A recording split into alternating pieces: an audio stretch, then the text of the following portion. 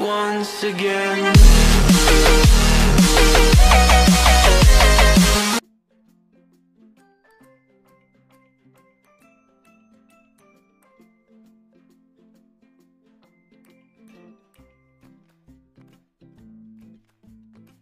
Bonjour chers camarades, amis, frères et sœurs, bienvenue sur votre chaîne YouTube exercice.fr. Bon, aujourd'hui nous allons commencer la correction de notre premier exercice mathématique niveau 3e. Bon, comme je vous l'avais promis, je vais essayer de faire cumuler les exercices de mathématiques et de sciences physiques pour les classes de 3e et de terminale S. Oui, pour l'instant, j'espère que ce sont les prioritaires. Bon, sans plus tarder, on va commencer la correction de notre premier exercice ici.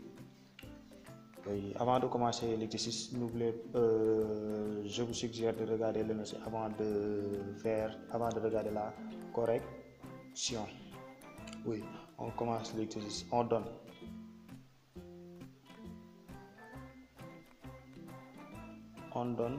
Q égale à moins 2 racine de 12 moins racine de 75 plus 3 racine de 48, oui, plus racine de 3. On va recouper l'autre. Q, ici c'était Q, P. On donne 1 sur 4 racine de 3 multiplié facteur de racine de 5 moins racine de 3 sur racine de 2 divisé par racine de 2 sur racine de 5 plus racine de 3. On a ces deux là. Pour la première question, on demande écrire Q sous la forme A racine de B. Donc, écrivons Q sous la forme A racine de B. Oui, où A est un entier relatif positif. C'est pas la peine de le mettre, mais A est un entier naturel, est un entier autant pour moi relatif positif. Oui, on va commencer par rappeler l'expression.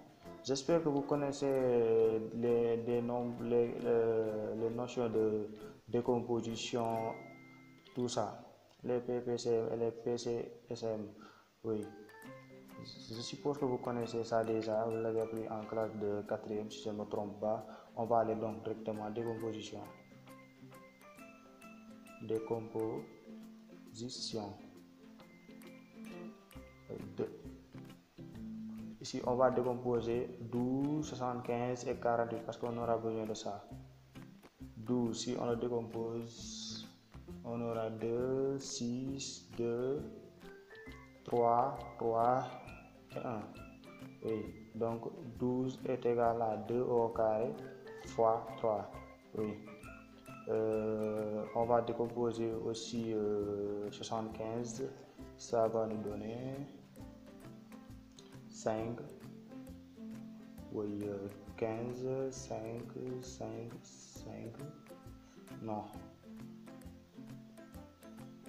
3, ici c'est 3. C'est ça. Donc 75 égale 5 au carré fois 3. De la même manière, on va décomposer 48. 48 va nous donner 2. 24 divisé par 2, 24 divisé par 2, ça va nous donner 12. 12 divisé par 2, ça va donner 6. 6 divisé par 2, ça va nous donner 3. Et 3 est un nombre premier. N'est-ce pas? Donc 48 égale à 2 au carré fois 2 au carré fois 3. On a décomposé les 3. 12, 75 et 48. On va recopier l'expression de Q et on va remplacer. On avait moins 2 racine de 12 est égal à 2 au carré fois 3. N'est-ce pas? On a ça. Moins 75. 75 est égal à 5 au carré fois 3. Plus 3 racine de 48. 48, on avait 2 au carré fois 2 au carré fois 3. Plus racine de 3. Même ici, la racine de 3 devra vous indiquer, on doit avoir pour chacune des 3 là qui reste racine de 3, on va avoir est égal à moins 2. On va faire sortir de 2 au carré, parce que racine de 2 au carré fois 3, c'est la même chose que racine de 2 au carré fois racine de 3 au carré. Donc racine de 2 au carré, ça va donner 2.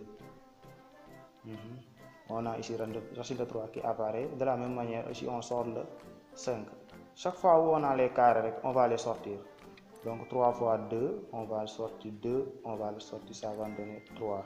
Plus racine de 3, n'est-ce pas? Pour continuer, on aura donc Q est égal à moins 4. Moins 2 fois 2, 4. La racine de 3 ne va pas changer. Ici, 5 racine de 3 aussi. 3 fois 2 fois 3 fois 2 fois 2 fois 2 va nous donner 12. Plus racine de 3, on peut continuer ici. On factorise par racine de 3, ça va donner moins 4, moins 5, plus 12, oui, plus 1. Racine de 3. N'est-ce pas? Donc on aura donc, si on calcule tout ça, moins 4, moins 5, plus 12, plus 1, ça va nous donner quelque chose comme 4 racines de 3. Donc notre Q est là. On va attaquer directement la question numéro B. Montrons que, je vais agréger un peu, P égale à racine de 3 sur 12. On va commencer par rappeler l'expression de P.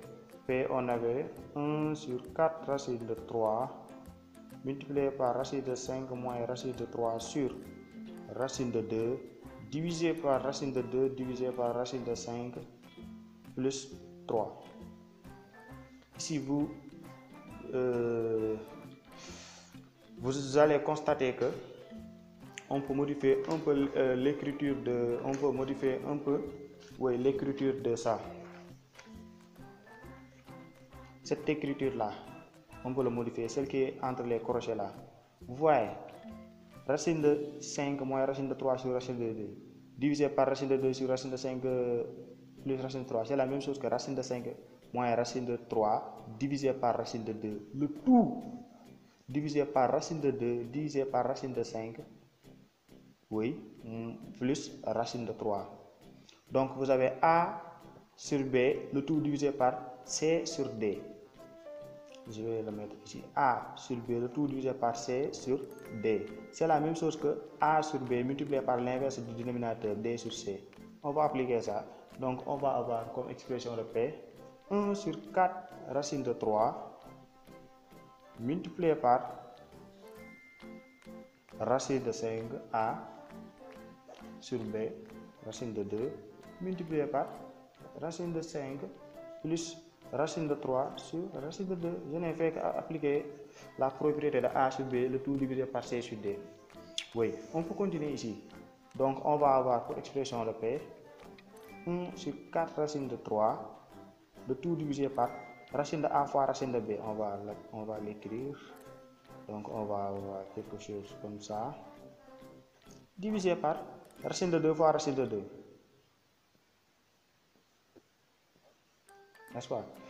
Oui, on peut continuer.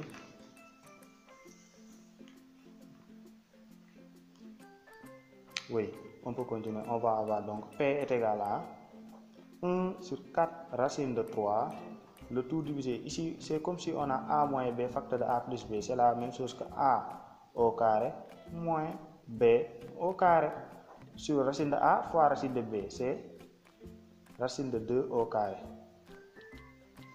Et on va continuer ici. 1 sur 4 racine de 3 ne va pas changer.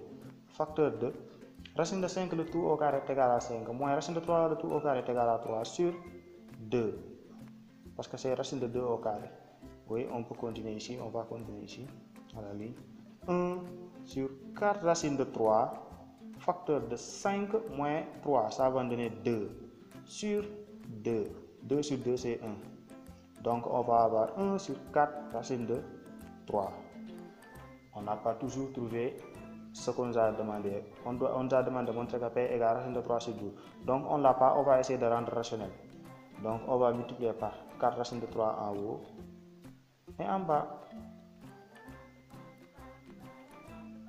Si on va rendre rationnel. Ce qui va nous donner donc 4 racines de 3 sur 4 racines de 3 multiplié par 4 racines de 3 est égal à 4 racines de 3, le tout au carré. N'est-ce pas?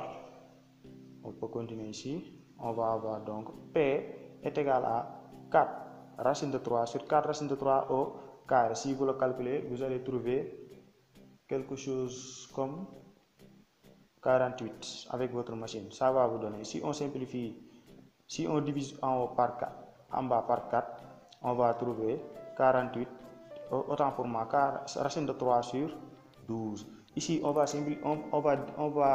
simplifier par 4, ici, on va simplifier par 4. Si vous simplifiez 4 sur 48, ça va vous donner 1/12e, c'est ça.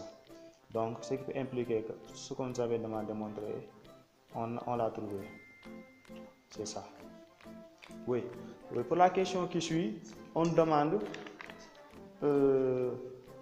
montrer que P et Q sont inverses. Pour montrer que deux nombres sont inverses, il faut faire leur produit. Montrons que P et Q sont inverses. Pour montrer que P et Q sont inverses, n'est-ce pas? Il faut montrer que P fois Q donne 1. C'est ça qu'on doit montrer. Et on doit montrer que P fois Q est égal à 1. On va essayer de voir. On avait P est égal à, on va rappeler les expressions, racine de 3 sur 12. On avait aussi Q est égal à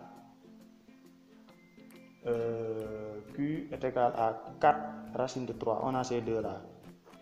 On va faire P fois Q. On va voir, est-ce que ça va nous donner 1? P, c'est racine de 3 sur 12. Vous voyez, multiplié par 4 racines de 3. N'est-ce pas? On peut continuer ici. P fois Q est égal à racine de 3 fois 4 racines de 3. On va faire monter celle-là en haut. Divisé par 12. Donc, P fois Q est égal à racine de 3 fois racine de 3. Ça va me donner 3. Et le 4 là, ça va me donner 4 fois 3 sur 12. Et que 4 fois 3 est égal à 12. 12 sur 12 est égal à 1. Ce qui peut impliquer que, j'espère que vous voyez ici, P fois Q est égal à 1. Donc, P et Q sont inverses. Donc, P et Q sont inverses. Oui. Pour la question qui suit, on demande résout, question numéro 2.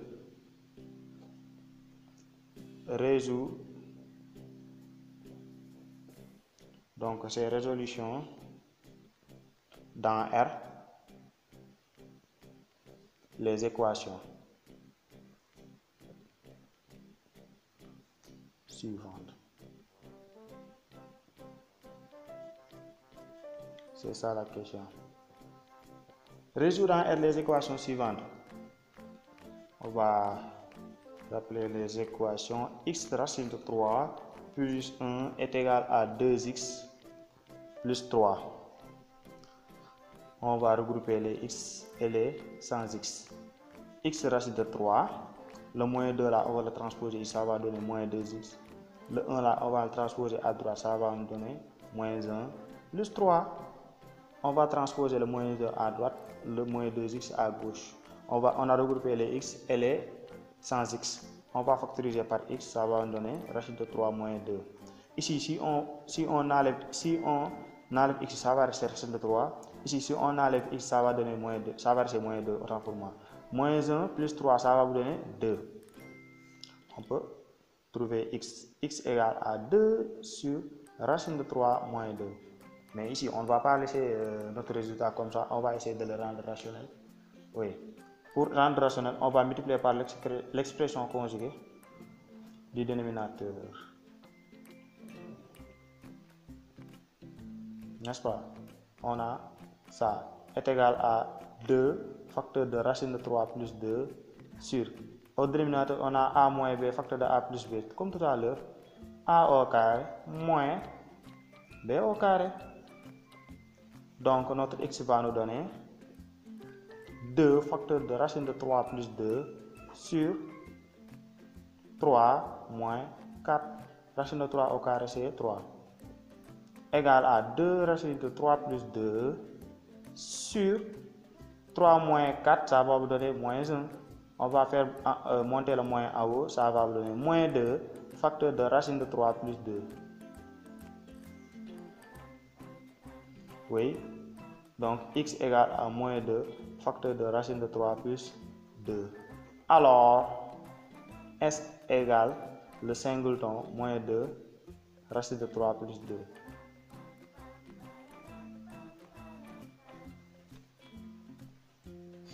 Oui. Pour B, on demande de résoudre l'équation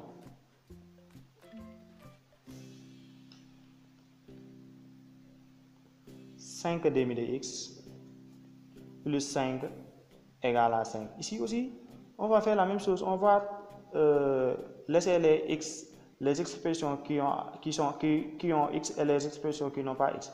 Ici, on a 5. Ici, on va transposer le 5. Ça va me donner moins 5. 5 moins 5 est égal à 0. Ce qui peut impliquer que 5 demi de x égale à 0. Donc, x égale à 0. Continue ici pour gagner de l'espace. X égale à 0. Alors, S est égal à 0. Le singleton 0. Oui, pour la troisième et dernière question, on demande en 3, on considère les expressions suivantes. A de x égale 2 moins 1 au carré, 2x plus 1. Et B de x égale à 4x au carré moins 1 moins 2x moins 1 facteur de moins plus 5. J'espère que vous voyez ici. A de x égale à 2x moins 1 le tout au carré moins 2x plus 1 et b de x égale à 4x au carré moins 1 moins facteur de 2x moins 1 facteur plus 5. On demande petit a. Montrons que a de x égale à 2 facteurs de 2x moins 1 x moins 1. On aussi demande 2x moins 1. On demande de montrer que b de x égale à 2x moins 1 facteur de 3x moins 4. N'est-ce pas? On va commencer. Mais ici, vu comment elle est formée l'expression d'A et de B, on demande simplement de factoriser. Donc, A de x est égal à 2x moins 1 moins 2x plus 1. Ici, on a 2 parce qu'on a les séparés. On a ici notre premier terme. Oui, et ici notre deuxième terme. On va essayer d'avoir une facteur commun dans chaque terme. On va continuer ici. A de x va nous donner x moins 1, 2x moins 1 au carré. Non, pas de parenthèse ici. Ici, il n'y a pas de thèse. L'expression de A c'était 2x au carré. Oui, on va essayer de faire 2x moins. On va essayer d'avoir 2x moins 1 là, ici, deuxième terme. On peut factoriser par moins. Donc, on va avoir 2x moins 1. Parce que si on fait entrer le moins, on va avoir aussi moins, on va revenir sur moins 2x qui est là. On va factoriser par moins. On peut continuer ici pour gagner de l'espace. Donc, A de x n'est rien d'autre que 2x moins 1. Crochet. On va, ici, on a 2x moins 1 dit une fois. Si on enlève ça va 2x moins 1. Ici, si on prend 2x moins 1 dans la deuxième terme, ça va rester moins 1. Donc, c'est ça. Donc, A de x égale 2x, facteur de 2x moins 2. On peut continuer. Quelqu'un d'autre aussi pouvait s'arrêter ici. Mais puisqu'on a dit de factoriser, et on demande que A égale à 2, le 2 là, on doit la faire apparaître. Ici, on peut avoir 2x moins 1, ne va pas changer, parce qu'on l'a déjà ici. Ici, on peut factoriser par 2. On va avoir multiplié 2, on multiplie par les 2 là, 2. Ça va rester x moins 1. N'est-ce pas? C'est bon.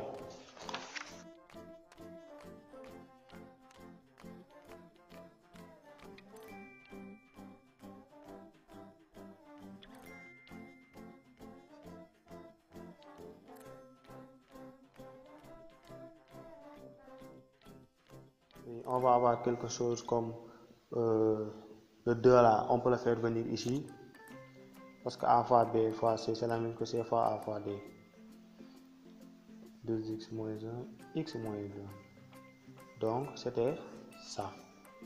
Oui, on a montré ça. On demande aussi de montrer que b de x égale à... Oui, on va commencer par l'expression initiale de b. 4x au carré moins 1 moins facteur de 2x moins 1, facteur de moins x plus 5.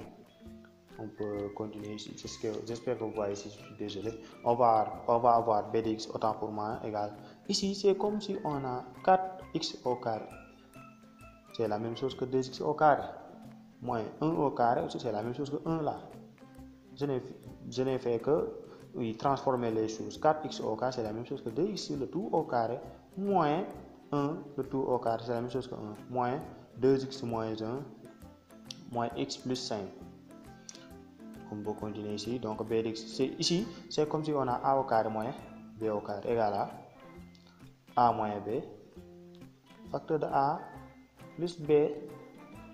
Ici, je vais regrouper. Oui. Donc, c'est ça. Ici, c'est 5. Oui. On a 2x, 2x. On peut factoriser 2x moins 1. Facteur de, si on a, pour ce terme-là, si on factorise par 2x, ça va rester 2x plus 1. Moins, ici, si on factorise par 2x moins 1, ça va rester moins x plus 5. Donc, b de x égale à 2x moins 1. On va développer ici 2x plus 1. On va faire entrer le moins. Moins fois moins, c'est plus. Moins fois plus, c'est moins. Oui, c'est ça. Donc, b de x va nous donner 2x moins 1. Facteur de 2x plus 2, ça va nous donner 3x. 1 moins 5, ça va nous donner moins 4. Donc, on a montré le B. Oui, c'était tout pour la correction de cet exercice. Bon, n'oubliez pas de vous abonner et d'activer la cloche de notification et de partager le lien. Peut-être ça aidera un camarade, un ami qui est dans la même situation que vous, qui est en train de regarder cette vidéo. Bon, je vous suggère de vous abonner et d'activer la cloche de notification pour ne plus jamais rater nos prochaines vidéos. Ensemble, je vais vous aider en tant que grand frère pour vous faire des exercices. Oui, à travers mes exercices, vous pouvez faire des révisions, faire maintenir votre niveau jusqu'à un nouvel ordre. Si vous avez des problèmes quelque part ou dans n'importe quel chapitre niveau 3e, n'hésitez pas à me le dire au niveau des commentaires pour que je puisse faire une vidéo spéciale pour ça. Ok, c'est ça. Merci.